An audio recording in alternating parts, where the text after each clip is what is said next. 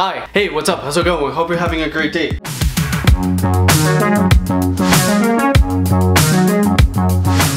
So, if you haven't watched my previous videos, I just want to let you know that I'm Colombian. I'm from Colombia, born and raised. And whenever I meet someone, oftentimes, I don't know if it's just because of my accent or the way I look, but they always ask me, where are you from? And the moment that I say that I'm from Colombia, people just start making uneducated assumptions of who I am or my background. And here's a list of things that I've realized have pissed me off in the past. So definitely, if you ever meet a Colombian person, please don't say anything of this, okay?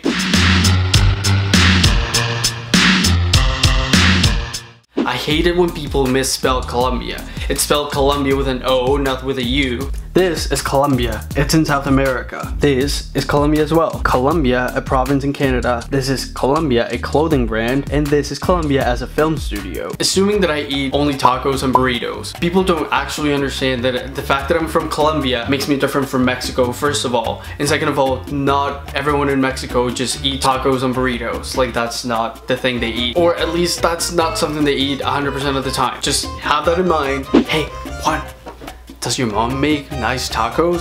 Sorry, what? Yeah, does your mom make like nice tacos, burritos? No. Oh, my bad. You know, since you're from Colombia, I just thought you'd like them. Let me get this straight. Tacos and burritos are not an actual Colombian food, and they're not even Mexican. They're just an Americanized version of Mexican food. If you see a Colombian person, please definitely just don't walk straight to them and ask them about Pablo Escobar. I'm sure there is plenty more of cool content to talk about. Like, we could talk about a lot of things.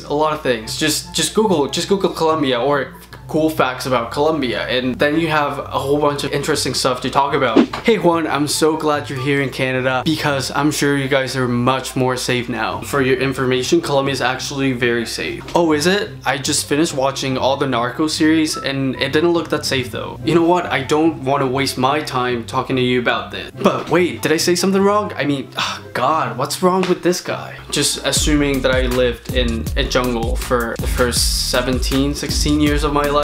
Yes, we were a developing country many years ago. We are not the richest country in the world, and yes, there is a lot of corruption. Hey Juan, could I ask you a question? Yeah, what is it? Do you guys have, like, you know, internet access in Colombia? What kind of question is that? Man, isn't like everyone super poor in Colombia? I mean, don't you guys like live in jungles, or is it like small villages? You know, what you watch in the movies? No, it's just like here. There's all kinds of people. There's poor people, rich people, middle class people.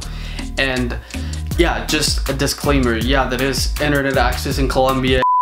By this video, I don't pretend to ask you guys to stop asking Colombians or foreign people in general about their countries. I mean, as long as you ask them actively about how cool your place is, like how do you miss it there, what's different compared to here, or something like that, that's totally cool. But please don't make assumptions, first of all, if you haven't lived in a place before, or just don't make assumptions off what you see on TV. If I've never been to a country before, how would I be able to tell you about that country? So don't listen to advice from other people that has never been to a country before.